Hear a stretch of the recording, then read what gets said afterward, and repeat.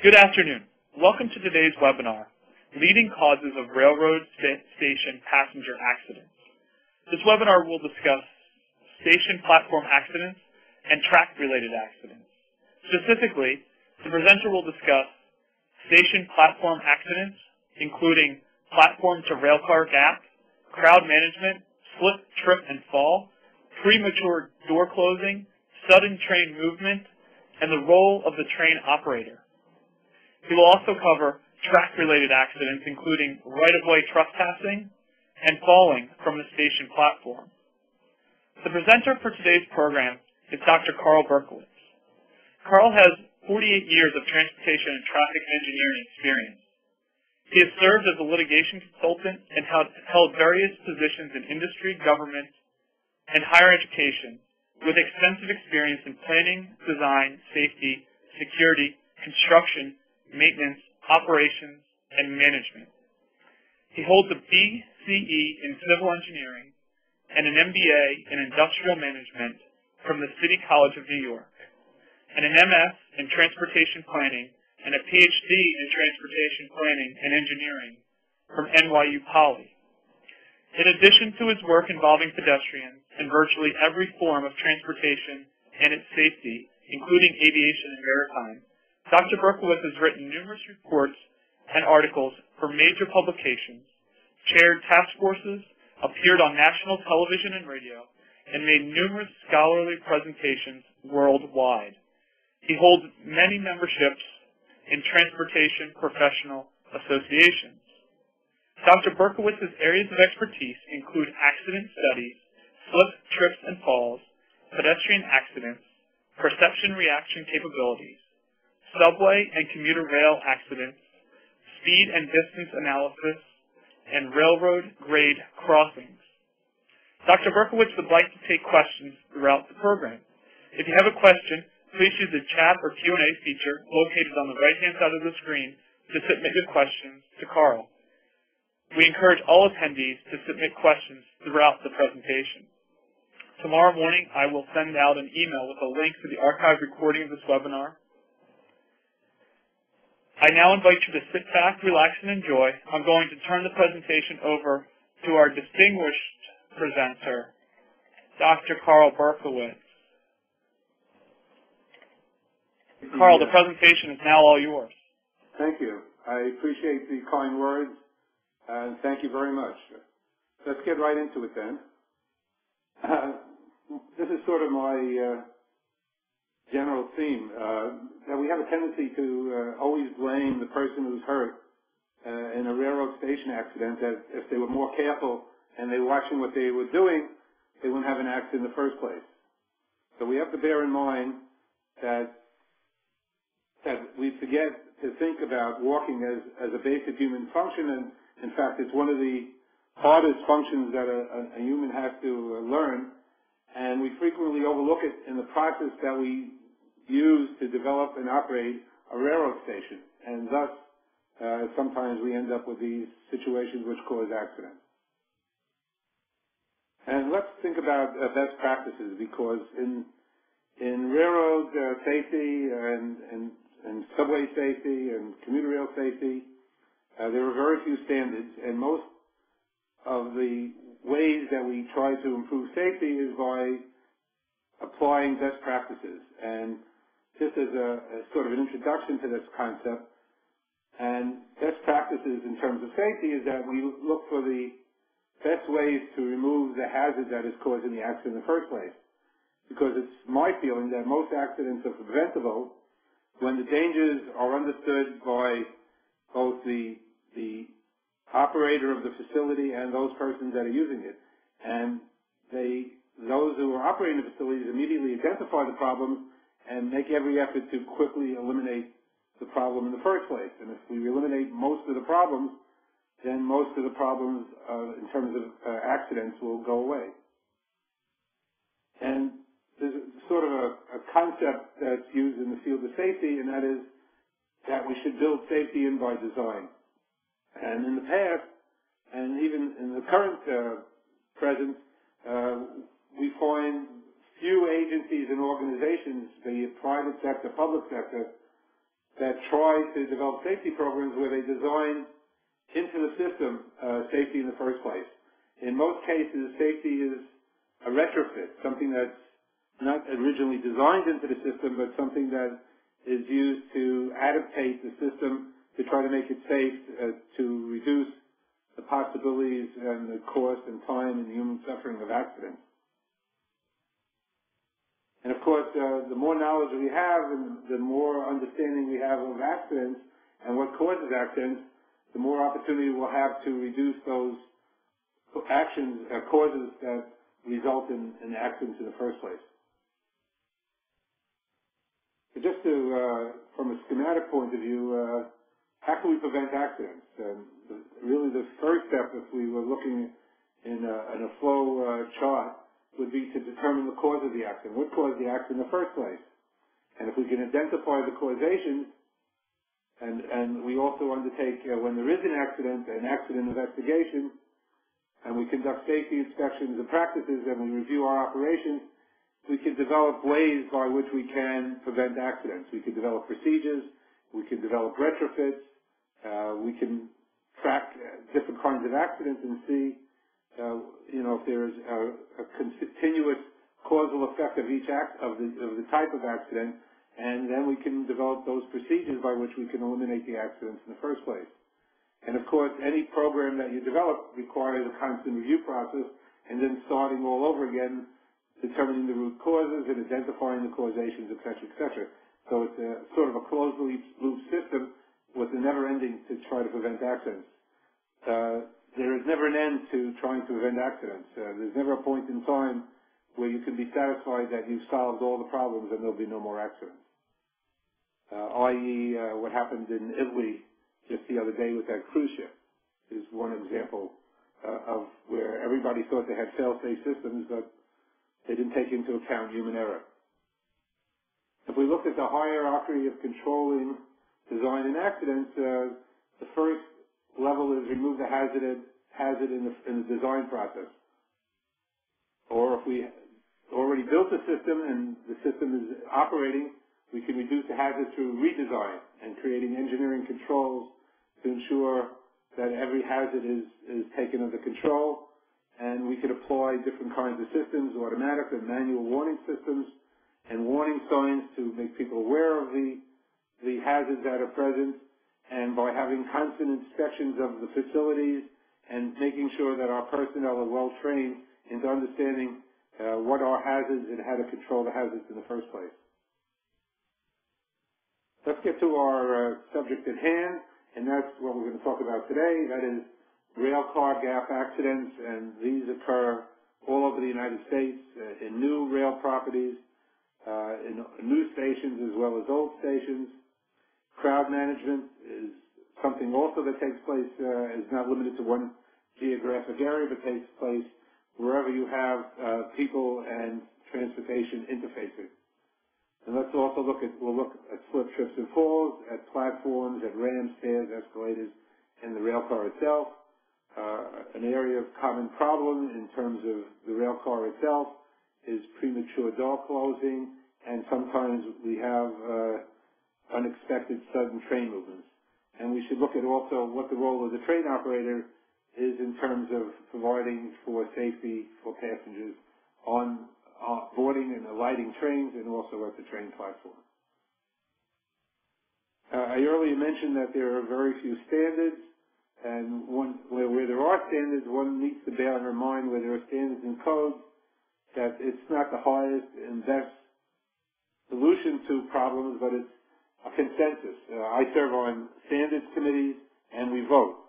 And in order to secure, in some cases, 75% vote, or 50%, 51% vote, we have to have a consensus of the membership.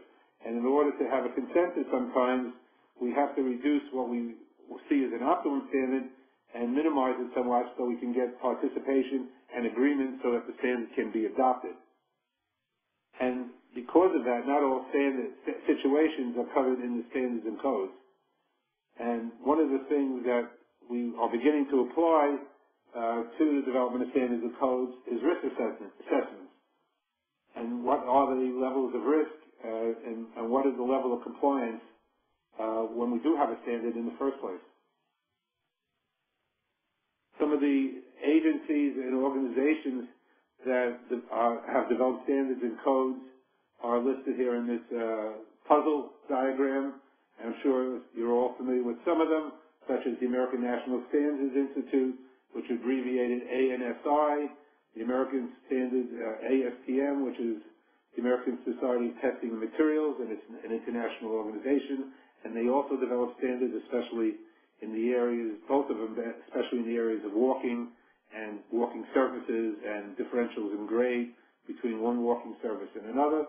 The Institute of Transportation Engineers, the American Railroad Engineers and Maintenance of Way Association, the American Public Transit Association, the federal government, the U.S. Department of Transportation, the U.S. Access Board, which develops standards for the American Disability Act, and there are a lot of professional organizations that also develop standards, such as the American Society of Mechanical Engineers, the American Society of Civil Engineers, the American Railroad Engineering Association, and American Association of State Highway and Transportation Officials, all have various standards and guidelines out there to help in making a transportation platform safer. This is just a brief description of some of the activities of the organizations that I previously mentioned, and I'm not going to go through this in too much detail, and some of their publications and some of their standards that you might want to refer to in terms of making a transit platform safe and secure for the traveling public.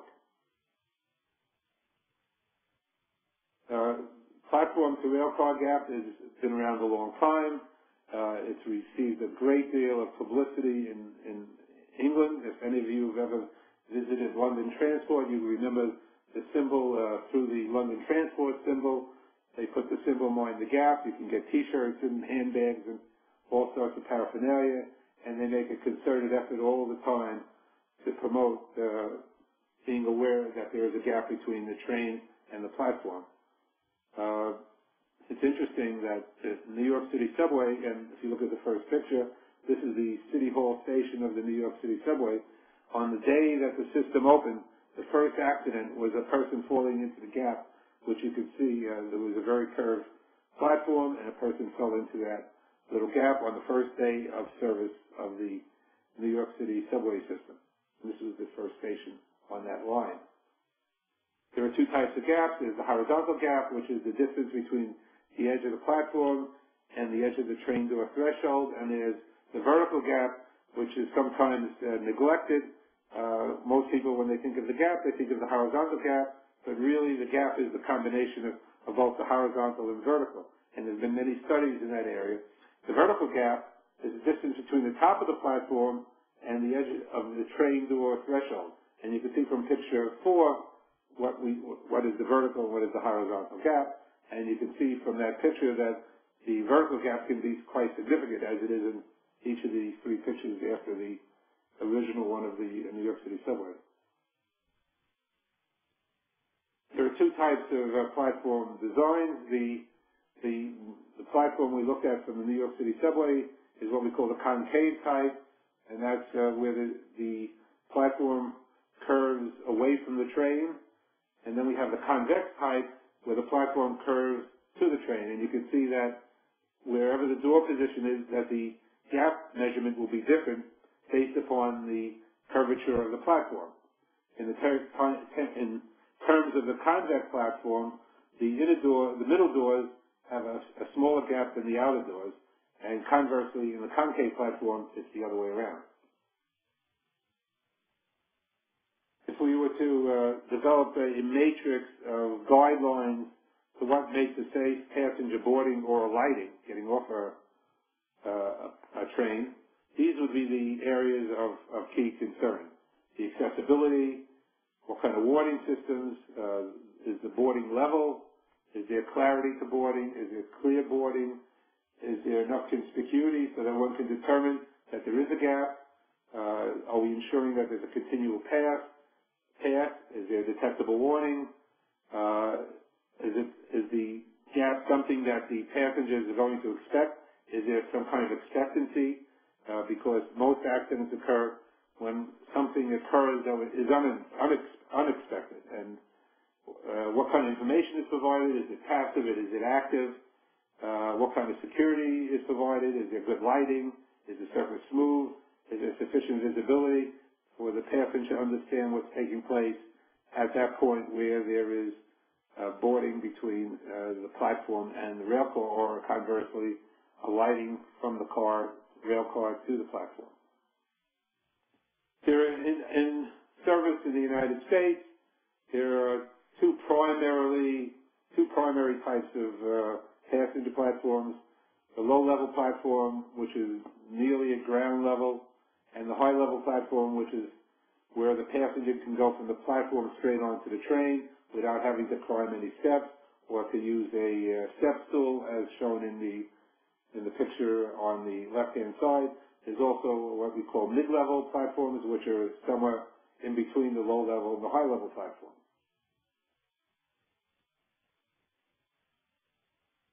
As I mentioned earlier, we have the horizontal and vertical gap, and this is important to keep in mind.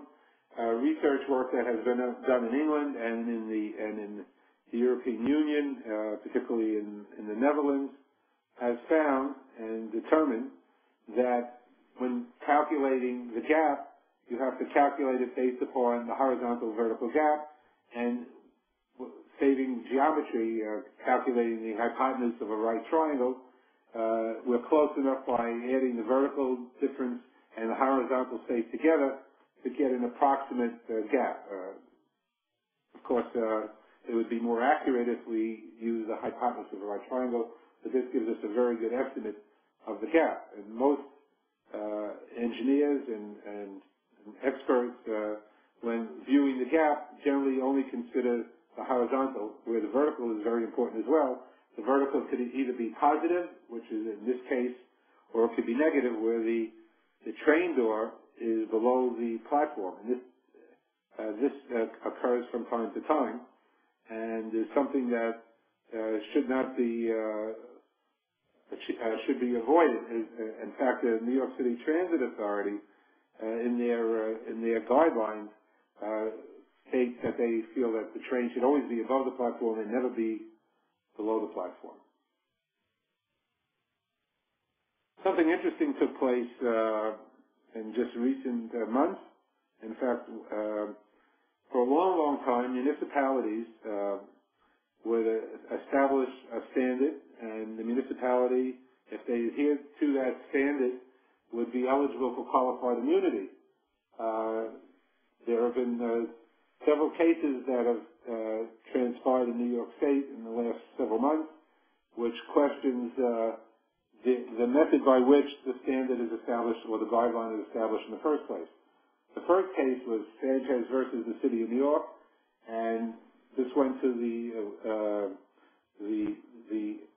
agency that operated the trains, was granted a summary judgment, and the attorneys took it to the appellate first division, and the appellate first division reversed the decision of the Supreme Court, which is the first level court in New York, and stated the following: that the defendant failed to meet its burden of demonstrating it is entitled to qualified immunity, that the defendant presented no evidence that a public planning body considered and passed upon the same question of risk that would go to a jury, and that the defendant also failed to establish its entitlement to judgment as a matter of law. This was followed just a little over a week ago in Zolanos versus New York City, and also went to the New York State Appellate. And in this decision, they made reference to the Sanchez case, but they even went further and said that the defendant submitted a self-generated internal memorandum without citing any basis for the standard contained therein. And then the appellate further stated, a jury must be satisfied with the reasonableness of the common practice as well as the behavior that adhere to the practice. And third, defendant's compliance with its own internal standard is not sufficient to grant summary judgment. For the more detailed opinion, you can Google both of these cases, and you will find them both online, and I think you will find them interesting reading.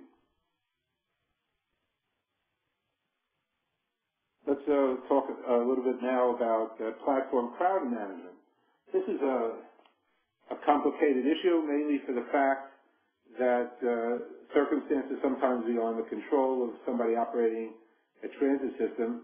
For example, train delays on one part of the system and trains operating normally in another part and just dumping more and more people onto the platform. There's a wide range of factors that influence, and some of these factors are such things as physical layout, the operating environment, how crowd flows, where do crowds gather on a platform. Even though a platform may be 500 or 600 feet long or even longer, crowds tend to congregate at specific locations such as stairways. There was an article in a newspaper just recently if you want to get on a train, that you're best being trying, and it's a crowded train, try the first and the last car. It tends to be more space because people tend to crowd towards the middle of the train. So these are some individual factors. Information and communication also can play a role. There are other management factors also that come into play. But one of the difficulties that we have is how you measure the crowd on a platform, because the crowds are fluctuating, they're moving, and how do we go out there and measure it?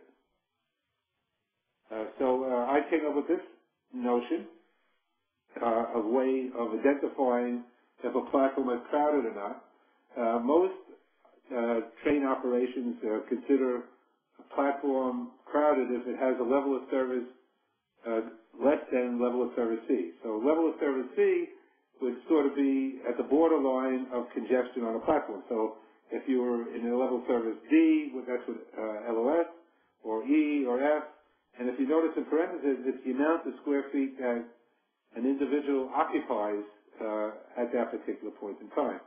So it seemed to me that we needed a better way of making an instantaneous evaluation of crowding. So what I developed is what I call my crowd queue. If you can see the entire person, such as in the first picture, then you know that there is no crowding issue. It's quite obvious. And if you can generally see the total body visibly of a passenger, even though there may be more passengers than in the first picture, I would say that's not a crowding issue either.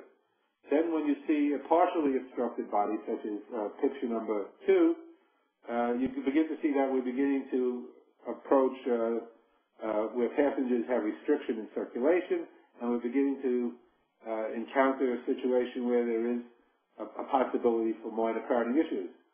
Then we have when you have only the passenger body and head visible, as in picture B, and we're definitely in a crowded condition. I mean, we can accept that that's a crowded condition. And when we only see the shoulder and not parts of the body, then we know we're even a more severe crowded condition. Then we reach the level of crowding that we have in the last picture, which is just total crowding, where all you see is heads. And we know that in most cases, D, E, and F are probably not acceptable in terms of operating a platform and to dealing with platform crowding. I mentioned a few of the overcrowding factors before, but let's just review a few of them again. These are some of the things that cause overcrowding, and one thing to keep in mind is train timetables and how multiple train lines interact with a platform, and when passengers arrive, and the positioning of stairs, escalator ramps, and elevators, where passengers like to gather, peak flows, and these are a whole series of different factors that in any one crowding situation, in most cases, almost all of these kinds of factors will come into play. And here we have 20 different factors, and I'm sure there are more that I haven't thought of. But this is a very good starting point on some of the things that need to be kept in mind in order to prevent crowding, because one of the outcomes of overcrowding is a person could be pushed off the platform onto the tracks. How do we measure level of service? In terms of walking, by counting the number of people and how much square feet they occupy. This is not that simple to do. There are computer simulation programs that do this, but the level of services that are developed, that are applied, which were developed by my professor in college, Dr. Fruin, in order to calculate these levels of service, we use time-lapse photography, which was a very laborious way of doing it. In fact, we had to read every frame individually, and I think we ran about 24 frames a second. But there are computer simulation models based upon information on ridership. For example, New York City Subway has a lot of good ridership information because of the Metro card and other systems that use automated fare collection, such as Metro card or Womata, which has a different type of card, and others. We can get good information as to the number of passengers that are on the platform at any given time and calculate the level of service. The level of service we're more concerned with in terms of crowd management is the level of service which we call queuing. Nado, do we have any questions? We have one that came in, and for all the attendees out there, please feel free to submit your questions. We're going to try to answer them on the fly. But Carl, are there best practices signage personnel that you can identify or reference to help stations manage the crowds on the platform based on the matrix that you discussed in the previous slides? So in a lot of places, in fact, I've seen this in England. They prevent people from entering the platform. When there's crowding, they cut off the flow of passengers to the platform so that the platform isn't crowded. They make announcements that the platform is crowded, so please, wait wherever you are and not proceed to the platform at this time. There are, in New York City, for example, they have platform conductors to assist passengers when you have difficult situations. And in some cases, in some systems, they cut off the turnstiles so that people cannot enter the system. They shut down the turnstiles so people cannot enter the system. Once a certain level of passing. Crowd control, the same kinds of crowd control that should be used at platforms are used at baseball games and football games, concerts, school events, and things of that nature. The concepts are basically the same. You need to manage the crowd, and if you manage the crowd, then you won't have the level of service D and F that I've been discussing, where you have less than 7 square feet per person, and you can have as little as 2 square feet per person. To think about what 2 square feet per person is, it's like packing an elevator like a sardine can. That's about, with a person's hands at their side and can move from one direction or another. Gentlemen can tolerate that situation. Women find it quite offensive to be in an environment of level of service D, E, and F, actually.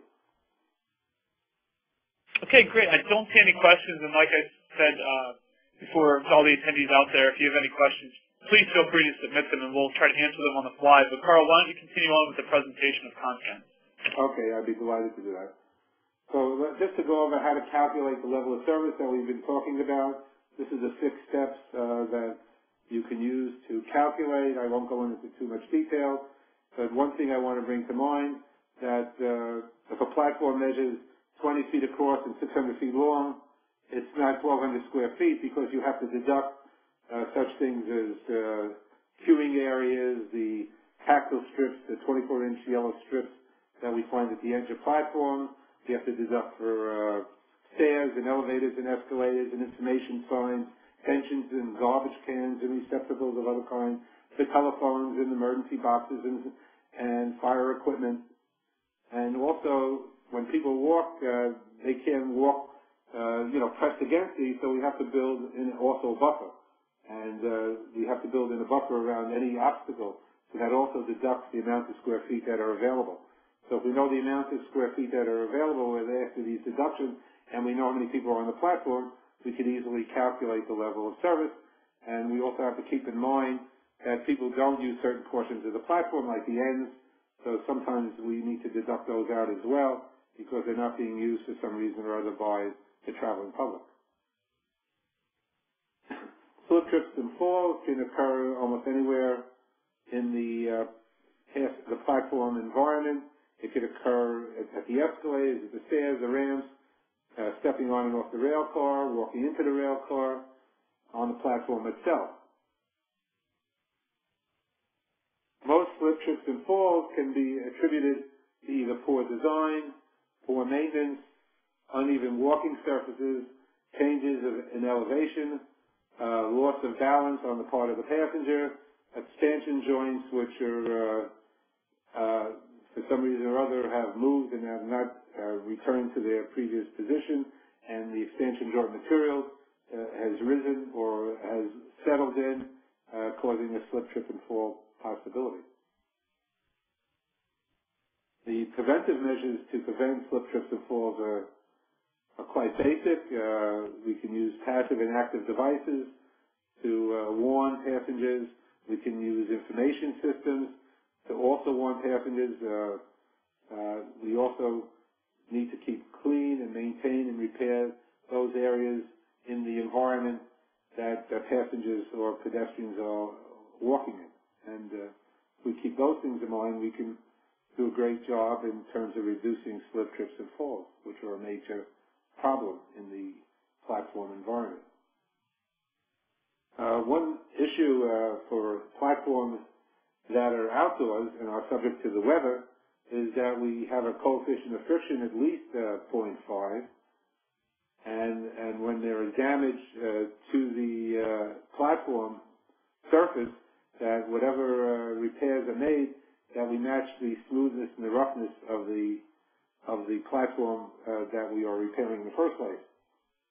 And we also need to keep in mind, I've seen platforms that were built 40 or 50 years ago, and you can see worn areas where areas have been worn down just by constant use over the time, and with no effort to remove these depressions from the surface.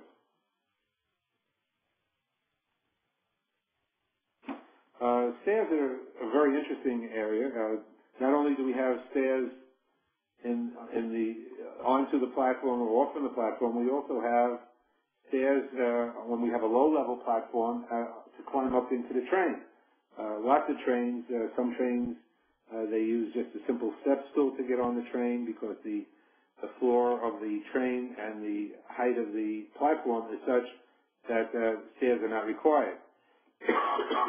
But where stairs are required, this is very important. There are a significant number of agencies and organizations that have generated design standards and codes, and it's pretty well established what the range of riser height, that's the height of the stair, and the tread, that's where we step our foot on, and the depth of the tread. These standards have been well established by local governments and building codes, by governmental agencies,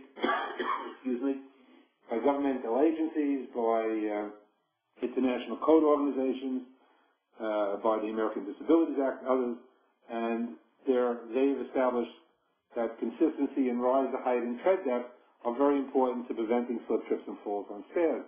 You can't have a 7-inch riser and then all of a sudden an 11-inch riser. People are not used to that. That's a change in the environment, and it can create a significant problem. These have to be looked after carefully, and inspections and preventive maintenance are important to ensure that stairs are well kept and maintained, because they can serve as a common cause of slip, trips, and falls. Ramp issues are slightly different. The ramp issues combine the slope and surface coefficients, which are less than 0.5, even less than that sometimes. There's also concern about the concrete being worn smooth because of the constant traffic, and that creating a low coefficient of friction, also creating an opportunity for somebody to slip and fall. And also those who are less capable of maintaining their balance on a steep slope or a gradual slope, there should be handrails which they can use in order to assist them on the use of the ramp. There are standards developed by the American Disabilities Act for what is an acceptable slope, but we have some systems out there that predate the American Disabilities Act, and these ramps, which are not in compliance, need to be considered to be maybe replaced or provide significant guidance to make passengers aware that this is a very steep slope and to be very careful.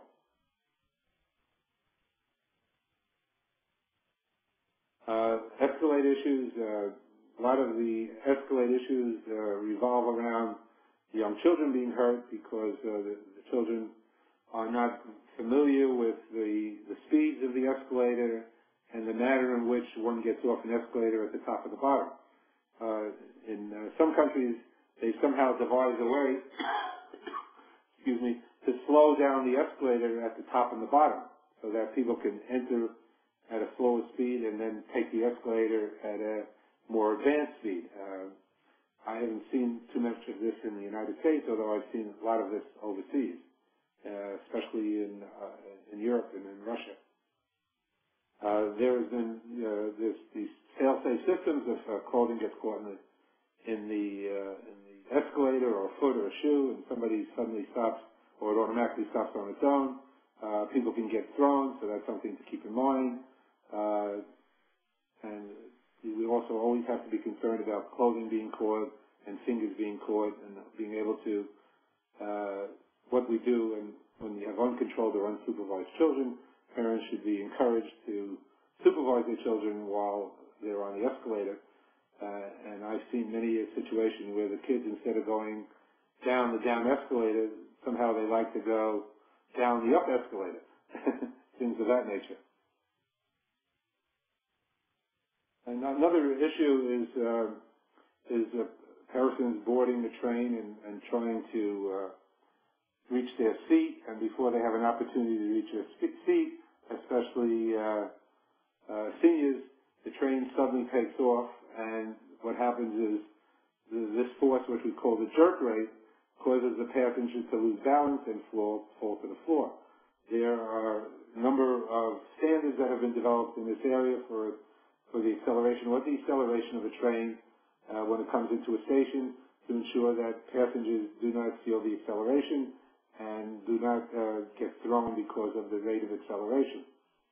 A lot of equipment, new technologies, and a lot of equipment have built-in systems where they can regulate the rate of change in acceleration per unit of time. So this jerk rate is in an acceptable area where the passenger isn't thrown initially until they reach their seat, or if they're standing and holding on, they don't get thrown because of that sudden acceleration force on their body. In the news all the time, we read about train door accidents, doors opening where they're not supposed to, train doors catching people. There's a very popular picture on the internet where you see a child caught in a stroller being dragged along the platform. Sometimes these incidents have a happy ending, but many times they do not, and the injuries can be significant to the passenger if the doors do not operate properly and someone is caught between the door or the platform side or the door and the train itself.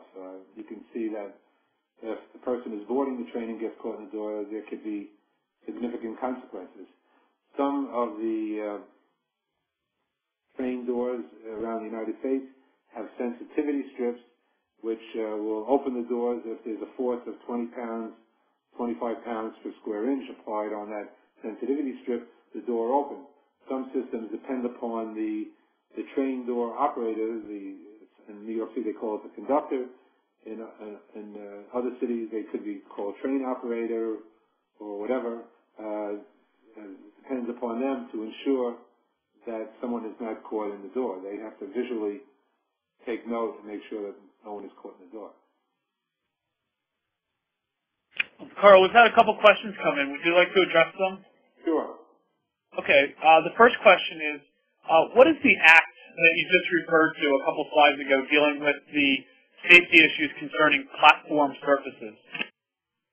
Well, the American Disabilities Act, for one, has a coefficient of friction, which they recommend, which I think is somewhere like 0.4, 0.5, something like that. I don't remember off the top of it, in that neighborhood.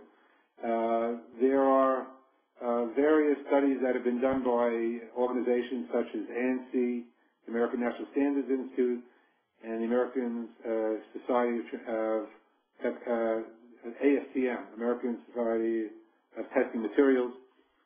They have looked at walking surfaces and footwear in terms of what kind of surfaces are needed and what level of coefficient of friction would make a safe surface. Okay, great. We have a question here from Ryan who asks, does New York City building code apply to subway staircases? Probably not, but that's a valid standard to consider. Unfortunately, transit companies are basically unregulated. Commuter lines that go between cities and suburban areas are regulated by the Federal Railroad Administration. There is no similar regulations for the subways, and the subways around the United States are basically because of funding under the Federal Transit Administration of the U.S. Department of Transportation, but they don't have any teeth in terms of setting standards for what we're discussing. But there are standards out there, and these standards are promulgated by significant engineering studies and public bodies. And even though the Transit Authority of the City of New York may not have a standard, I would think they would be obligated to have to follow the accepted standards, which are the best practices and have been fully accepted by everybody in the United States and even abroad. Does that cover that? Sorry, Carl. We had a question that came in related to what you're talking about right now. Are there pressure-sensitive train doors? Are pressure-sensitive train doors effective to prevent door closing injuries, or at least moderate the severity of the injuries? When they're working properly, yes. Even with the sensitive strips, sometimes it becomes a maintenance issue. As I mentioned, that the standard that was set for the sensitivity strip by the American Public Transit Association, I believe, is 25 pounds per square inch. If that sensitivity is not, through maintenance is not maintained, and let's say it jumps up to 100 pounds per square inch, a person could get caught in that door. So even though there's a sensitivity strip, there is also, if it's not properly maintained and cared for, there still could be accidents. Just like all the new technology in automobiles, like rear cameras and front cameras and side cameras, if you don't maintain them, they don't serve their purpose. And that's the same thing with sensitivity strips. They must be maintained. Okay, great. I don't see any other questions in the queue, so why don't we continue on with the presentation of content, Carl? Okay, go. Basically, here are some of this is a compilation of all the different types of door incidents that you'll find. Doors opening, failing to open or close, or interlock failures. We have a door that interlocks and the train cannot proceed unless the interlock is in place, but sometimes we have failure. There are incidents around the United States where doors opened on the wrong side by themselves. Obstructions and failures and drags, and door panels just freewheeling, opening and closing by themselves, like there's some kind of ghost operating it. And we have door failures where they completely close and lock, and nobody can get off the train, which is, all these things happen. And maybe there are others that I'm not familiar with, and if somebody knows of something else, I would be happy to learn about it. In-car falls, I talked about somewhat when we were talking about jerk. And in many cases, in-car falls are because of something that the train driver might have done in terms of suddenly accelerating or decelerating, or it could be something, just a simple thing as the suspension system of the rail car has not been maintained, and because of the inadequacy of the suspension system, the train could sway. And the solutions, of course, are maintenance, good maintenance, and training and supervision of those who operate the train. These are some of the human factor issues and human errors that I've discovered over time. And I'm not going to get into too much detail because we're running late on time. I see we only have about 15 minutes left, and I have about 30 more slides. So some of the errors are attention, perception, knowledge, rule violations, procedural errors, slip, lapse, mistakes, fatigue, and these are the description of those types of situations. There's a lot of misunderstanding in terms of perception reaction. Perception is you see something and you react. How long does that take? How long does it take to perceive information and react to the information? And a lot of the studies that were done were modal blind in a sense. They weren't done for rail or for highway, for cars or bus or airplane. They were done in the laboratory, and they were done by clinical psychologists and psychiatrists who, without the participant really knowing, determined various perception reaction times at different situations. And based upon this laboratory work, design standards have been established. The design standard is not the time that it takes to perceive and react, but is a time that's established that takes into consideration every possible consideration in designing to ensure that every kind of situation is taken into consideration, and most particularly situations that involve the elderly and the handicapped. One of the things that is getting, and this is sort of cutesy on my part, getting a lot of attention is applied attention. How much time does a person need to do their job? How many tasks can they do at the same time? How rapid can an operator switch from one task to another? And how widely can an operator deploy attention across visual fields? And a lot of work is going into better understanding applied attention and getting some control over attention to make the environment safer. And I'm not going to go into this. I'll leave this for your own edification. Important to bear in mind is that anyone who operates any kind of public transportation or even private transportation must have a focus and must be observing and must always be ready to expect the unexpected. And some of the things that play against that are when the operator has a long, hard work day, work too many hours, and they start losing their focus of attention and their cognitive resources diminish, and sometimes they don't have the operator expertise and training, which is essential for the safety of the passengers. Let's talk a little bit about track-related accidents.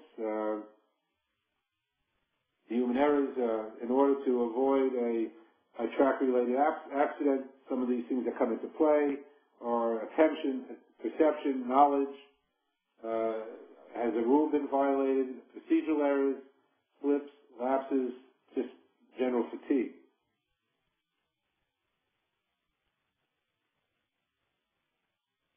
These are some of the categories that have been known to be of concern in terms of train operators. Has the train operator had this proper focus when the train is entering and leaving the station? How do they deal with a chance encounter that could result in a collision between a passenger and a train? Are they constantly observing the right-of-way to ensure that there are no obstructions or potential issues? Are they prepared for an unexpected event or less? Any kind of event that is unexpected? Do they operate in a predictable and a lawful manner? We talked about hard day's work, the importance of focusing attention, the expertise of the operator. One of the interesting things, and there's been a lot of studies done on this area, and there's studies that were done by a group up at Harvard called the Gorilla, I think Gorilla on this or something, and how faulty memory can be, and how we can see something and not see something, and how one person could see something and another person seeing the same thing sees something different. Something similar to the movie Rashomon, the famous Japanese movie where four people are asked to comment on a stagecoach hijacking robbery, and we have four different views of the same subject.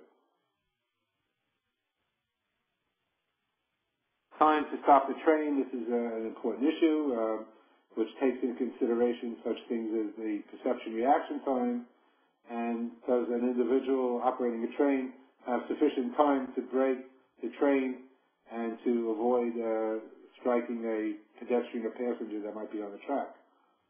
If we look at the elements that involve perception reaction time, generally speaking, a trained operator should be able to react in less than a second. And in laboratory studies, they found that that operators, whether it's the train or any kind of operator, can react in less than 0.7 seconds, and they even have recorded perception reaction times of 0.67. But these are the things that take place, and these all take place in approximately 1 second. Even though there are standards out there that say that we should design systems for 2.5 seconds, again, that additional time is a design standard and not a standard for the person operating the vehicle, but a design standard because there are individuals like senior citizens out there that need more time to perceive and react. Apply the emergency braking. Most reports you read, the operator of a vehicle will say that I applied the brakes immediately. But we know that's impossible because there is a perception reaction time, and nothing can be immediate. There is that intervening time before the brakes are applied. And if we took a look at, this is sort of a schematic diagram of what takes place. The initial velocity, the braking, the deceleration, and the ultimate stopping of the vehicle. This is a reference point. If a vehicle is going 10 miles an hour, then in 1 second it'll go 15 feet, and in 3 seconds it'll go 44 feet. And we could look at it from 50 feet, in the reverse. If they went a certain number of feet, how many seconds would it take? The New York City Transit Authority has done brake stopping distance testing, and they found that at a speed of 10 miles an hour, that if in an empty car, that it takes an emergency application 20 feet and normal application normal braking 30 feet. And they also did it for fully loaded cars, and you can see that because of the additional weight on the cars, that it needs an additional 10 feet to stop the vehicle at 10 miles an hour. There's a lot of technology that's being applied out in the field, and that's intrusion detection, and some of this has been tested by the federal government for railroad right-of-ways, where if somebody enters the right-of-way, the intrusion detection equipment picks it up, and this information can be relayed to a control center or to the train operator themselves. These are actual pictures that I found on the internet. This is kind of interesting. This platform was sloped towards the track, and this was a stroller, and the stroller rolled off in front of a train that was coming into the station, and miraculously the train stopped just before it reached the stroller, and nobody was hurt. The child was unscratched. These are individuals by choice or not by choice that ended up on the tracks, and you could see the potential danger that exists in these situations. In Japan, they have a high level of suicide of people jumping in front of trains, and one solution that they came up with is they built these 5-foot walls along the platform so that the doors open and only between the walls and sort of minimize, and they have these little doors at the openings and sort of minimize the potential people just stepping off the platform and jumping. Some train systems use elevator-type of systems where elevator-type doors match the train car doors, and the only place you can get off the platform is onto the train, and you cannot get onto the tracks any other way. Some of the areas that have caused individuals to fall to the platform are poor maintenance, uneven walking surfaces, changes in elevation, loss of balance, expansion joints which cause a trip, slip, or fall. I passed on this. It's important to provide pedestrian information needs. These are some of the ways that we can provide information. Information is very important in terms of safety. Individuals need good information to make good decisions to avoid being injured. And there are lots of standards out there. The generally used standard is the manual uniform traffic control devices.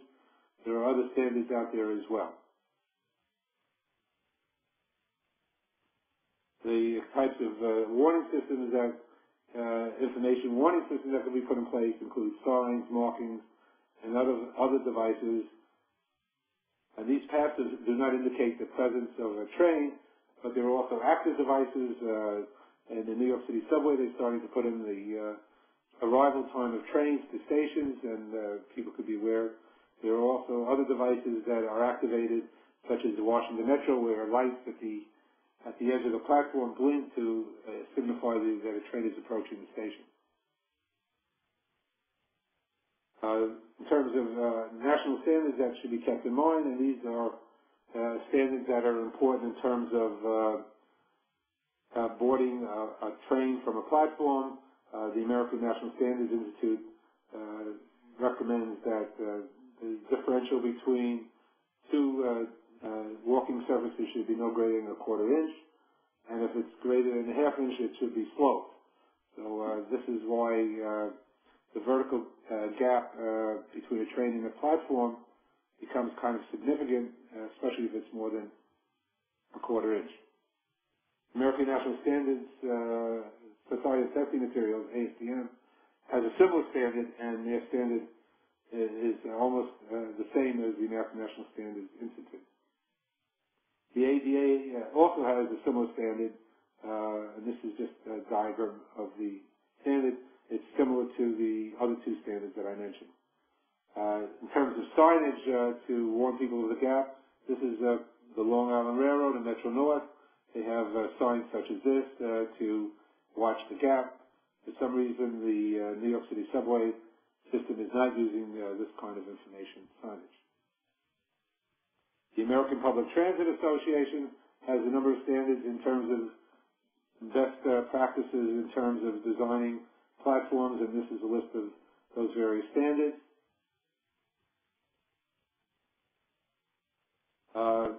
Just a quick around the world. Bangkok, London, Madrid. These are some of the announcements they make, pre-recorded announcements to warn people about minding the gap or watching out for the gap between the train and the platform. This is samples of some of the signs around the world that are used to warn people to mind the gap.